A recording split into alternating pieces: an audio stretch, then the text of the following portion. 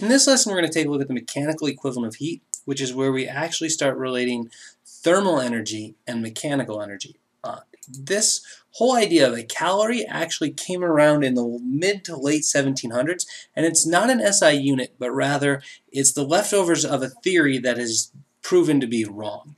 This theory was put forth by Antoine Lavoisier. He was a very good chemist, but had a misunderstanding of how heat worked. What he said was heat is due to the presence of a caloric fluid, and this caloric fluid could move into or out of an object. The more caloric it had, the more thermal energy was there. The more caloric it had, the warmer the substance was, and it was just this motion of caloric fluid that determined something's temperature. Furthermore, large objects could contain more caloric than smaller pieces, which is why breaking something up or grinding it up or cutting would produce a whole bunch of heat because all that caloric fluid leaked out.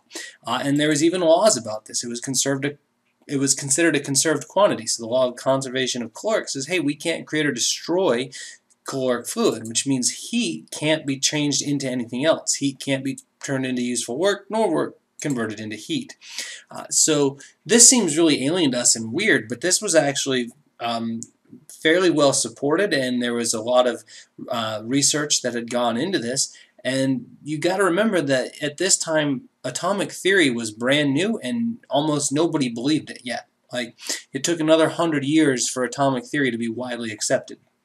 So the idea that heat could be related to the motion of atoms was alien because the idea of atoms was still alien.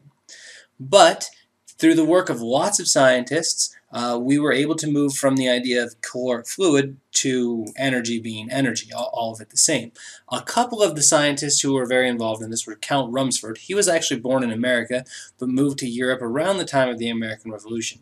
Anyways, he happened to be involved in the process of making cannons, and noticed that when the water used to cool cannon barrels was poured on the cannons, it boiled away and had to be replenished and replenished and replenished. But it still did that even when the machinery was too dull to cut into the cannon anymore, which means it wasn't because the caloric was leaking out of the pieces as they broke apart, but rather the mechanical energy that was used to cut into the cannon was being converted directly into heat and making the water evaporate. And Rumsford believed that this could be explained by assuming that the motion of the particles was changing, and it was the mechanical energy that was responsible for heating up the water and making it move more, which took two things and put them together: the idea of atomic theory and the idea that mechanical energy and heat are actually one and the same thing. James Prescott Joule actually supported this and could make the measurements to do it. Now, Joule was a brewer, so he had access to some fairly precise thermometers, which allowed him to measure very small temperature changes in water. And what he did was he designed an experiment where a falling mass drove a paddle wheel through water, and he was able to calculate the work done by the falling mass and measure the change in temperature of the water, which allowed him to relate the work done, the mechanical work done, to the change in temperature of the water. His apparatus is shown here. This falling mass over here would drop down, spinning these paddles, and he could measure very precisely the temperature change of that water.